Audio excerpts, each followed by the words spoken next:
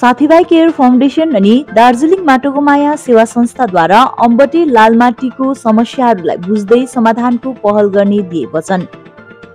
खरसाङ खण्ड अन्तर्गत अम्बटे लालमाटी ओडारेको शान्ति ग्राम सुधार समितिको निमन्त्रणामा साथीभाइ केयर फाउन्डेसन खरसाङ अनि दार्जिलिङ माटोको माया सेवा संस्थाको संयुक्त टोलीले लालमाटी गाउँको भ्रमण गर्दै विभिन्न समस्याहरूको क्रमबद्ध रूपमा समाधान गर्ने वचन दिएको छ।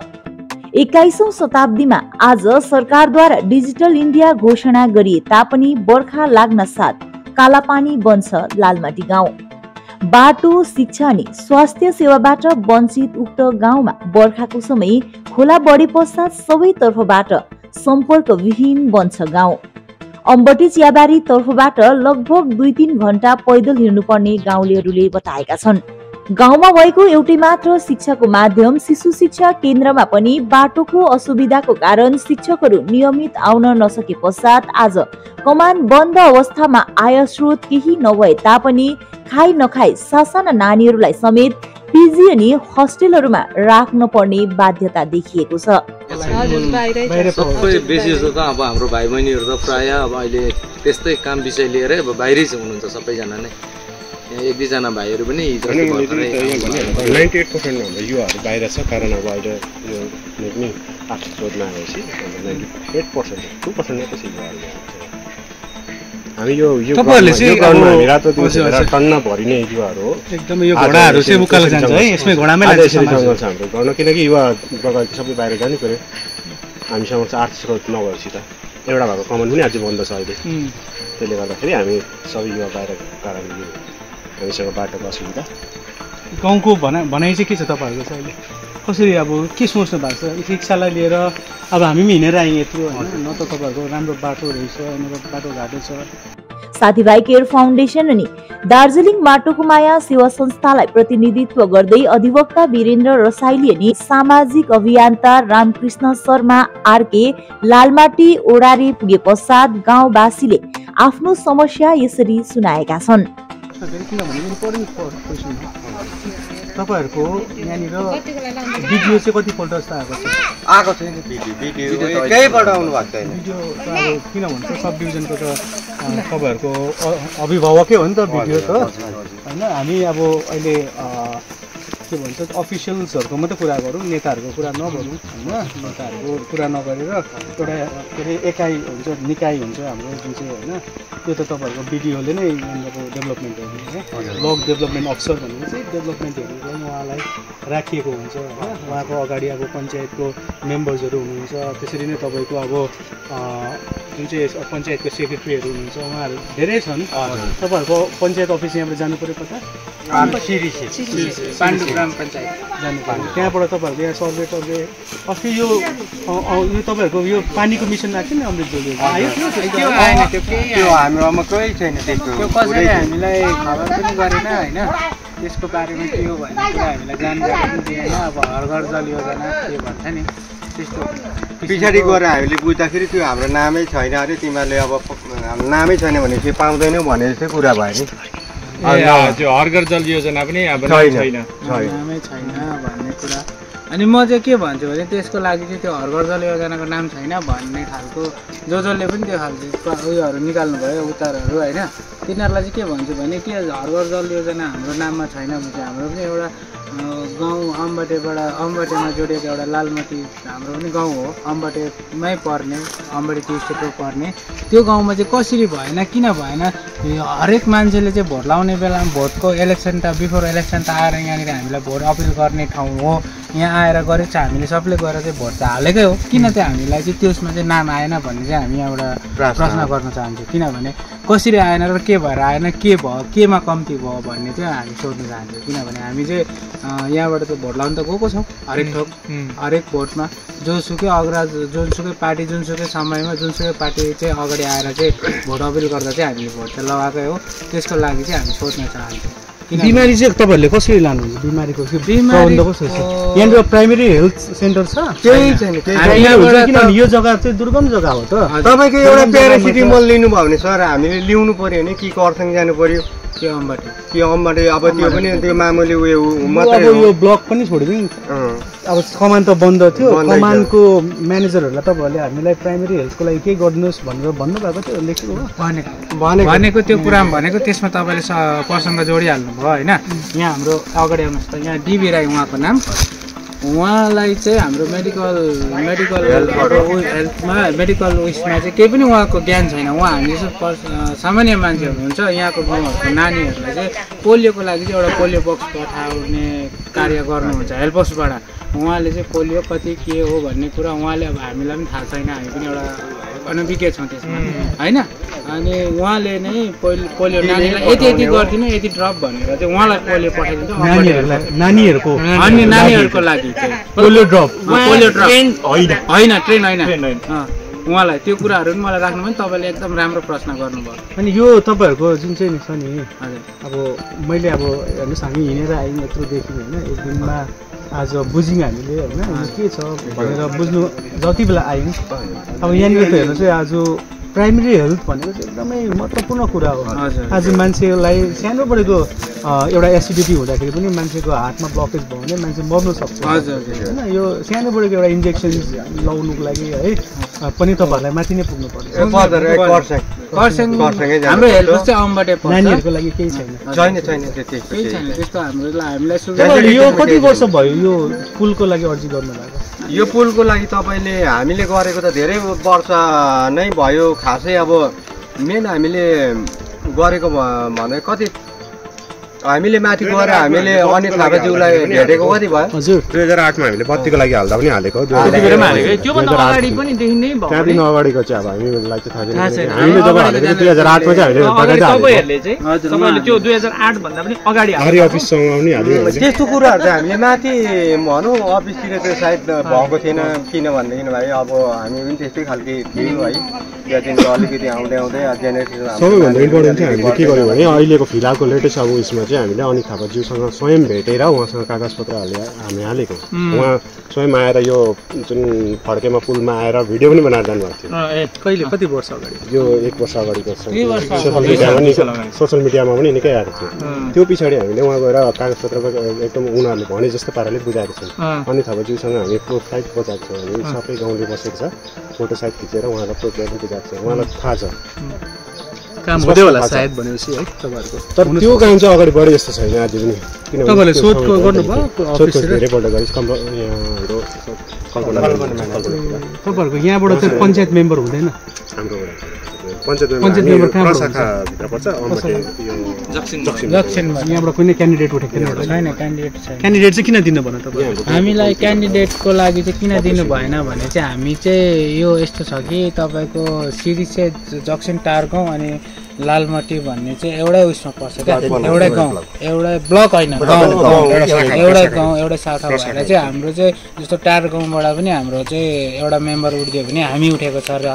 अब हामी त्यहाँ जक्सनबाट उठ्यो भने हामी उठेको छ र अनि सिरिसबाट उठ्यो भने हामी हाम्रो डकुमेन्ट्समा चाहिँ 4टा गाउँको नाम छ क्या एकैचोटि त्यो मैले बुझेँ कि समस्या त तपाईँहरूलाई छ नि के तपाईँहरूले एउटा पहल गर्नुभयो गाउँ गाउँमा गएर कि हामीलाई बेसी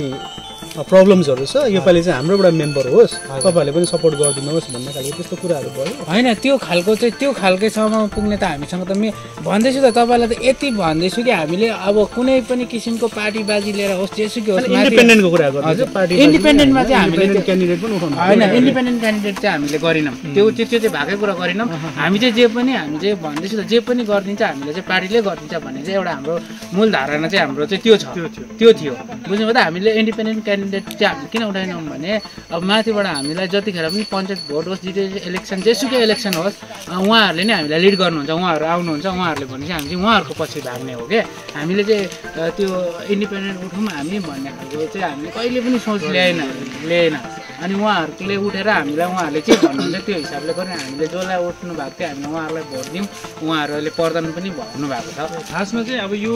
पुलहरूको निर्माण हुन्छ यो हाम्रो जति पनि दुर्गम क्षेत्र यो क्षेत्रहरू छ यो क्षेत्रमा चाहिँ उहाँहरूले पहल गरिदिनु हुन्छ भनेर चाहिँ तपाईँहरू चाहिँ उहाँहरूको पछि भागेको एकदम होइन पार्टीको पछि भाग्नुको केही कारण होला नि त त्यो कारण त तपाईँहरूको यो डेभलपमेन्ट हुन्छ भनेर चाहिँ तपाईँहरू भाग्नु भएको हजुर तर भागेको 80 सालमा तपाईँहरूले केही पाउनु भयो पाएको छैन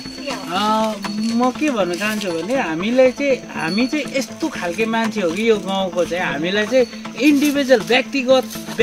चाहिँ तिमीहरूलाई हामी चाहिँ केही दिन्छौँ पार्टीले अब जतिवटा पार्टीहरू आयो नि त्यतिखेरसम्म तिमीहरूलाई चाहिँ म व्यक्तिगत यति दिन्छु हामी जो पनि यो गाउँबाट 3 जना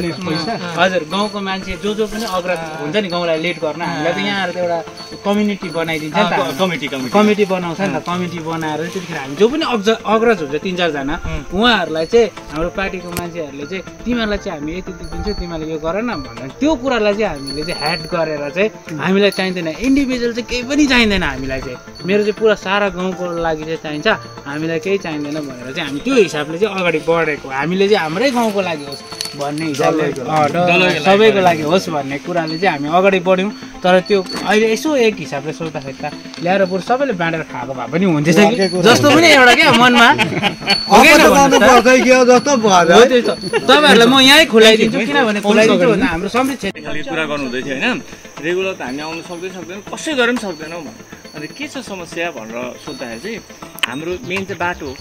2 घन्टा 3 घन्टा लाग्छ आउनै अनि कति बेला पढाएर कति बेला जानु भन्नु अन्त त्यसको लागि बाटोको लागि के पहल गर्नुभयो त तपाईँहरूले भनेर सोधेको नि त किन अप्ठ्यारो भयो भने त पहल गर्छ नि त मान्छेले तर पहल उहाँहरूले गर्नु भएको छैन उहाँ गाउँ समाजबाट चाहिँ गर्नु भएको छ पहल पुलहरूको लागि तर उहाँहरूले टिचरहरूले चाहिँ पहल गर्नु भएको छैन भन्ने मतलब चाहिँ उहाँ चाहिँ घरमै बस्नु भएको छ मैले सोधेको थिएँ त्यो पछाडि अब मैले एउटा भिडियो बनाएर पनि हालिसके पछाडि उहाँले बेलुका फोन गर्नुभयो फोन गरेर भन्नुभयो हाम्रो पनि कुरा सुनिदिनुहोस् न गाउँवासीको मात्रै होइन हामी एसएसकेहरू हो त्यस्तो सरकारी त्यस्तो सहुलियत छैन पेन्सन छैन यो छैन त्यो छैन होइन मैले चाहिँ भने नानीहरूले शिक्षा पाउनुपर्छ तपाईँहरूलाई कति घन्टा हिँड्नुपर्छ कति घन्टा जानुपर्छ के गर्नुपर्छ त्योसँग हामीलाई सरोकार छैन नि हामीलाई सरोकार चाहिँ यति नै हो कि नानीहरूले उचित शिक्षा पाएको छ कि छैन भन्ने अन्त त्योभन्दा चाहिँ गाउँवासीको मात्रै होइन हाम्रो पनि स्पष्टीकरण सुनिदिनुहोस्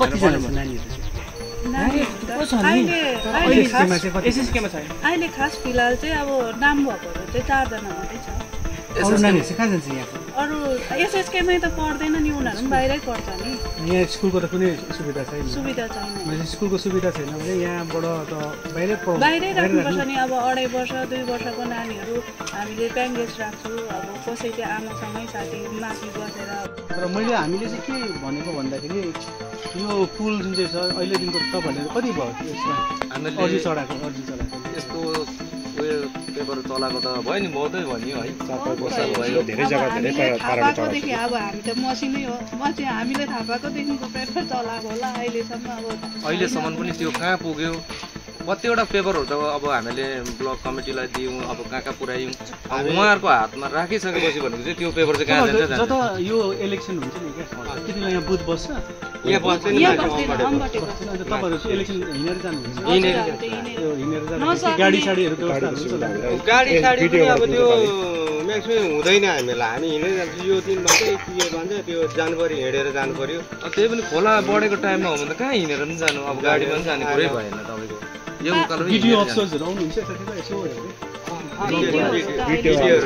उनीहरूको समस्या सुनिसके पश्चात समस्त गाउँवासी अनि दार्जिलिङ माटोको माया सेवा संस्था र साथीभाइ केयर फाउन्डेसनको टोली माझ एउटा बैठक बसी छलफल गरियो।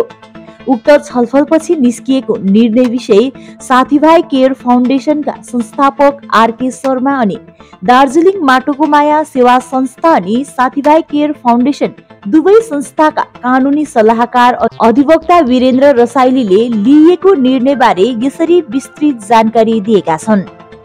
अन्त्यमा उपस्थित गाउँलेहरूले यस बैठकमा भएको छलफल अनि निर्णयलाई समर्थन गर्दै यसरी आभार व्यक्त गरेका छन्।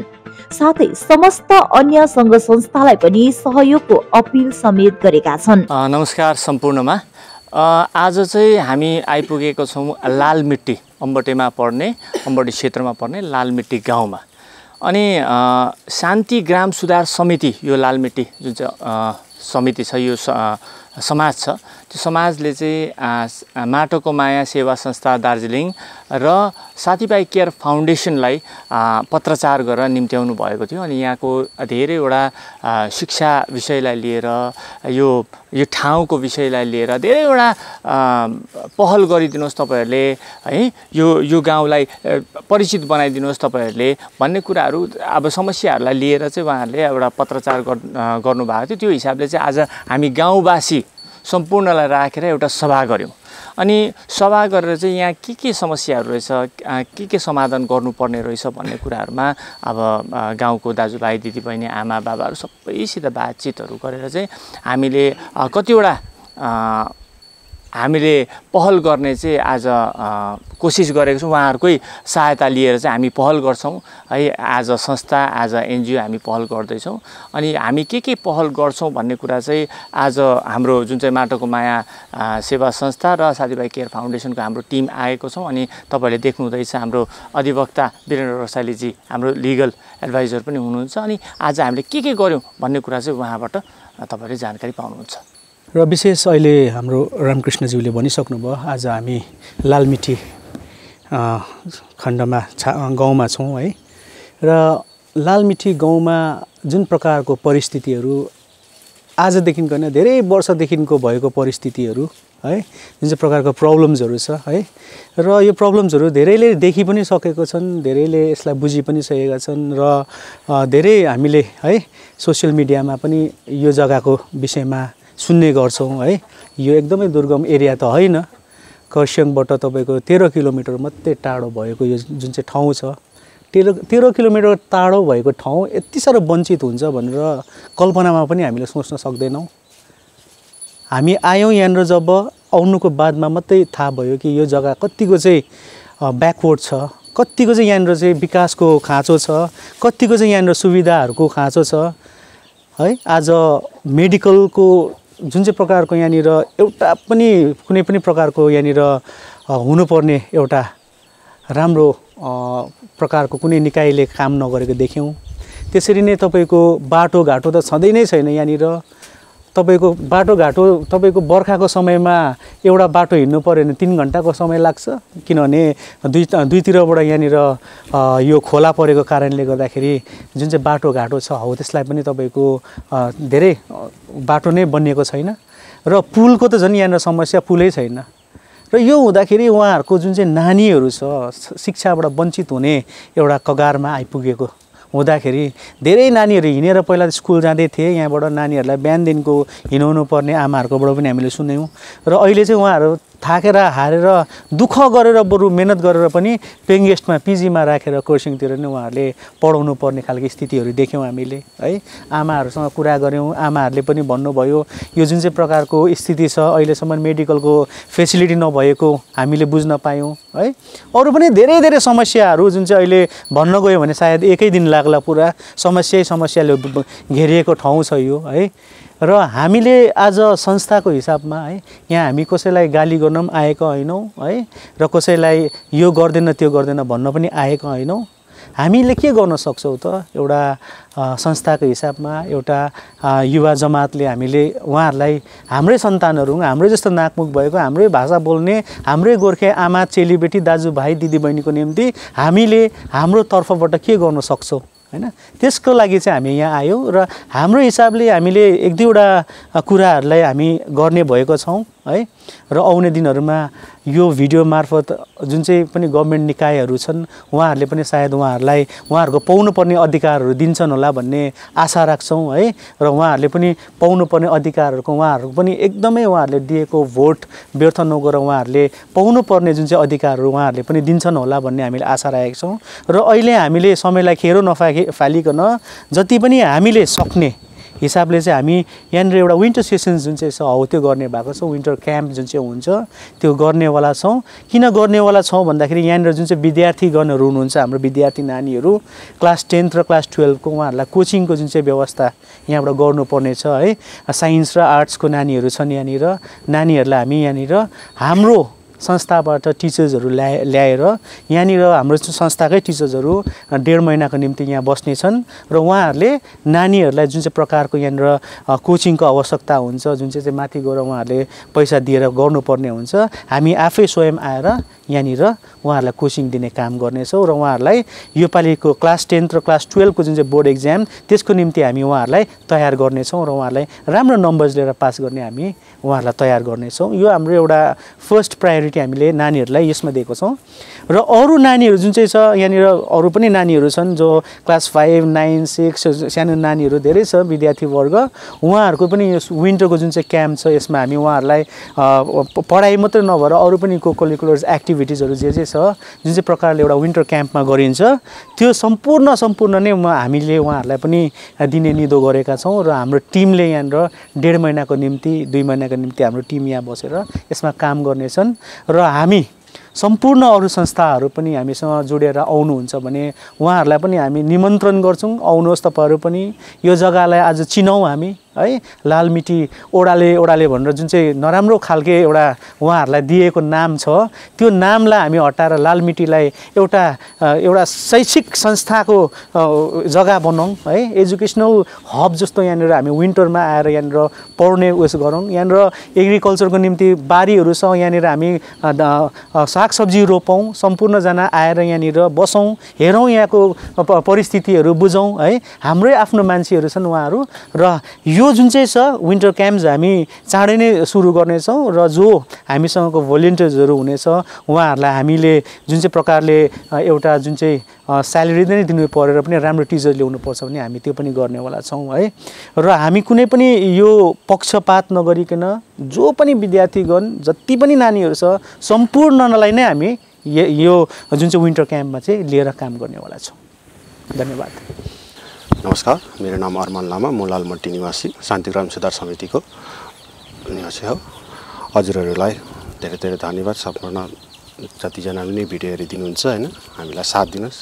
हाम्रो समक्ष आउनुभएका आज दार्जिलिङ माटोको माया संस्था साथै हाम्रो साथीभाइ केयर फाउन्डेसन पनि हुनुहुन्छ उहाँहरूको मार्फतै आज यहाँ भेला भएका छौँ हामी र उहाँहरूले जुन कुरोहरूमा हामीलाई साथ दिनको लागि आउनुभएको छ हामीले केही निमन्त्रण गरेको थियौँ उहाँलाई हामी जस्तो बाटोघाटो सधैँ हामीलाई संस्था शिक्षा सबैबाट वञ्चित भएको कारण हामीले उहाँहरू गुहार जस्तो एउटा सहयोगको निम्ति उहाँहरूलाई निम्ताएका थियौँ केही सहयोग हामी उहाँ मार्फत पाउँछौँ कि भन्ने आशाले त्यसले गर्दाखेरि हामीले उहाँहरूलाई निम्ताएको र उहाँहरू आउनुभयो र उहाँहरू आउनु भएर हामी समक्ष केही सरसल्लाह उहाँहरूले अवलोकन गरिदिनु भएको छ सबै कुरो हेरिदिनु भएको छ र सबैभन्दा प्रथम त हामीलाई शिक्षा सम्बन्धी उहाँले हेल्प गर्ने एउटा विन्टर क्याम्प जस्तो लाउनु भएको छ जसले हाम्रो एचएसको नानीहरू क्लास 10 को नानीहरू हुनुहुन्छ उहाँहरूलाई पढाउने यो हाम्रो जुन ग्यापको हाम्रो के भन्छ यो कोचिङ हुन्छ त्यो कोचिङमा एकदमै ज्यादा पैसा लाग्ने हुन्छ हामीलाई बाहिर राखेर पढाउनु पर्ने हुन्छ त्यसले गर्दा यो कोचिङको लाई चाहिँ मद्दत गर्ने पढाउनु भएको छ र यसमा हाम्रो पुरा समर्थन छ उहाँहरूको विन्टर क्याम्पलाई हामी साथ दिनेछौँ सधैँभरि नै हैन यसरी साथ दिनु उहाँहरूले साथ दिनुभएपछि हामी पनि साथ दिन्छौँ र यसमा विशेष गरी हामीलाई पोलिटिकल इस्यु चाहिँ कसैले पनि नबनाइदिनुहोस् यो भिडियोहरूलाई किनकि यो भिडियो हामीले गरिबदेखि हामी एउटा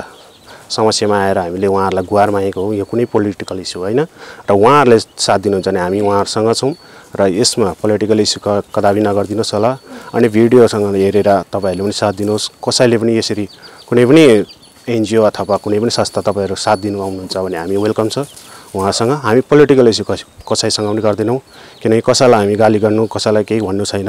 हामी समस्यामा डुबेर हामीले उहाँहरूलाई निम्ताएका हौँ र उहाँहरू समस्यामा साथ दिन आउनु भएको छ भने हामी उहाँसँग एकदमै समर्थन छौँ। यसै कारण म अरमान लामा लालमट्टी निवासी हामी शान्तिग्राम सुधार समितिबाट उहाँहरूलाई निम्ताएका हौँ र उहाँहरू आएर साथ दिनुहुन्छ त्यस कुरामा हामी बाँकी केही पनि भन्न छैनौँ हामीले उहाँहरूले साथ दिनुहुन्छ भने हामी उहाँसँग छौँ र त्यसरी नै तपाईँहरू जो पनि कुनै पनि संस्था आउनु चाहनुहुन्छ भने हाम्रो ओडारे लालमट्टी निवासीमा साथ दिनुहुन्छ भने हामी प्लिज तपाईँहरूलाई इन्भाइट गर्न चाहन्छौँ र तपाईँहरूले पनि हामीलाई यो भिडियोहरू सेयर गरेर साथ दिनुहोस् किनभने हाम्रो यो अवेक यो सबै सुविधाबाट वञ्चित गाउँलाई हामी सबैको सामु ल्याउँ र हामी पनि सबै सरह जिउन पाऊँ।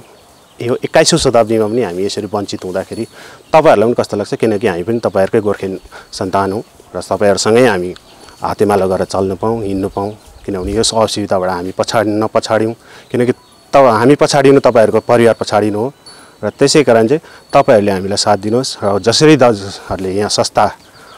दार्जिलिङ माटोको माया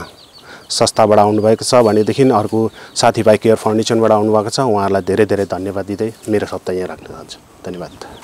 नमस्ते सबैजनालाई मेरो नाम आरती राई म लालमटी निवासी शान्ति सुधार समिति गाउँवासीबाट है र सबैजनालाई मेरो धन्यवाद साथसाथै है जो दार्जिलिङ क्युर फाउन्डेसन माटोको माया है संस्था हुनुहुन्छ उहाँहरूलाई पनि हृदयबाट धन्यवाद दिन चाहन्छु। साथै साथीभाइ फाउन्डेसन उहाँ संस्थालाई पनि हामी हृदयबाट नै धन्यवाद दिन्छौँ है दिन चाहन्छौँ र विशेष गरेर उहाँहरूलाई हामीले निम्ताएका थियौँ हाम्रो केही गुनासोहरू राख्नको निम्ति है हाम्रो केही परिस्थितिहरू उहाँहरूसँग यसो मिलेर केही गर्न सक्छौँ कि र हामी केही हाम्रो नानीहरूको निम्ति हामी केही गर्न सक्छौँ भन्ने एउटा उद्देश्य राखेर है उहाँहरूलाई बोलाएका थियौँ र हाम्रो निम्तलाई उहाँहरू स्वीकार दिनुभयो आइदिनु भयो। यसको निम्ति हामी एकदमै आभारी छौँ लालमाटीवासी है र विशेष गरेर उहाँहरूले शिक्षाको निम्ति उहाँहरूले गरिदिनु भयो जुन कुरो हाम्रो नानीहरू आज शिक्षाको धेरै वञ्चित भएको कारणले गर्दा नै किनभनेदेखि यो विन्टरको समयमा चाहिँ हाम्रो नानीहरूले जो कोचिङहरू गर्नु पर्ने कोचिङहरू कतिपय हामीले गरेर चाहेर पनि स्कुलले दिएर पनि हामी त्यो कुरोहरू हामी गर्न सक्दैनौँ किनभने हाम्रो अवस्था हाम्रो बाटोघाटोको कारणले गर्दा आर्थिक स्रोतको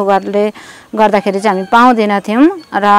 योपालि उहाँहरूले चाहिँ हामीलाई यसमा सहयोग गर्नुभएको छ हाम्रो नानीहरूको निम्ति। उहाँहरूले यो 1.5 महिनाको समय हामीसँग मिलेर एउटा हातेमालो गरेर हाम्रो नानीहरूलाई शिक्षामा केही उहाँहरूले एउटा थपिदिने मौका दिनुभएको छ हाम्रो नानीहरूलाई र शिक्षामा अघि ल्याउनको लागि है यसको निम्ति एकदम धन्यवाद। र जति रहेको हाम्रो नानीहरू छ उहाँहरूलाई पनि एउटा यो क्याम्प लगाएर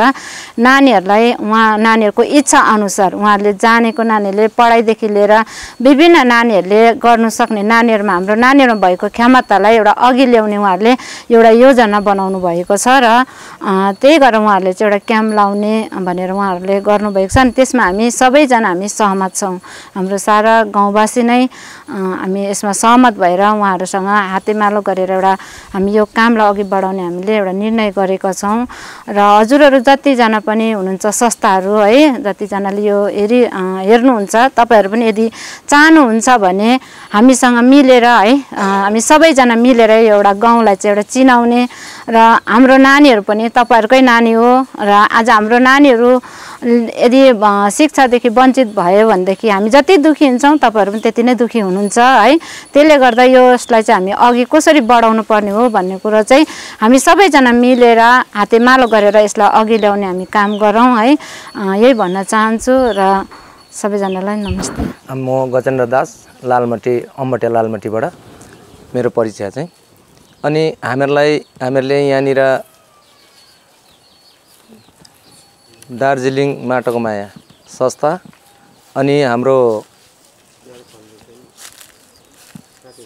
साथीभाइ केयर फाउन्डेसनका हाम्रा टिमहरूलाई हामीले इन्भाइट गरेको थियौँ र उहाँहरू आउनुभएको छ।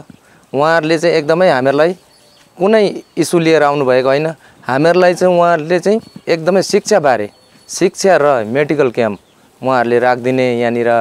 कतिजना बुढाबुढीहरू हुनुहुन्छ दुख बिमार हुनुहुन्छ कतिजना अब नानीहरू बिमार अमर हुनुहुन्छ उहाँहरूले चाहिँ यसको लागिलाई चाहिँ उहाँले स्वास्थ्य केन्द्र यहाँनिर केही क्याम्पहरू राखिदिने उहाँहरूको एउटा सुझाव भयो उहाँले हामीलाई चाहिँ एकदमै खुसी लाग्यो यसको लागि चाहिँ किनभनेदेखि चाहिँ हाम्रो यहाँ स्वास्थ्य क्याम्पहरू कहिले बस्दैन स्वास्थ्य क्याम्पहरू कुनै दिन पनि हुँदैन यहाँनिर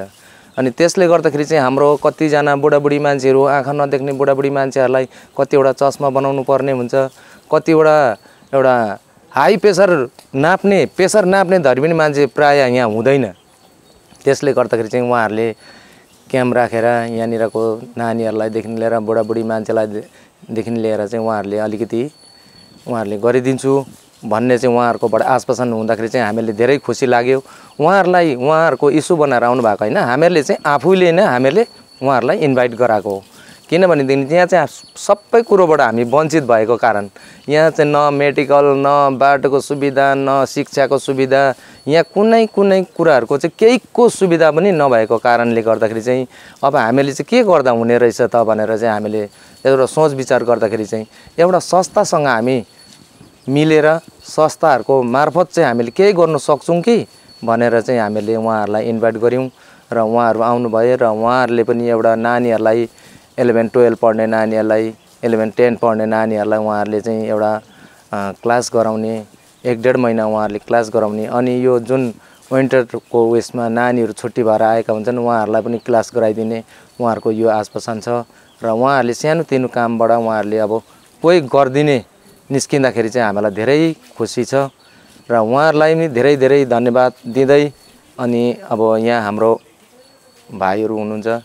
दाजुहरू हुनुहुन्छ उहाँकोबाट पनि केही 1-2 वचन राखिदिनुहुन्छ कि भन्दै मेरो यति नै वक्तव्य यहीँ राख्न चाहन्छु।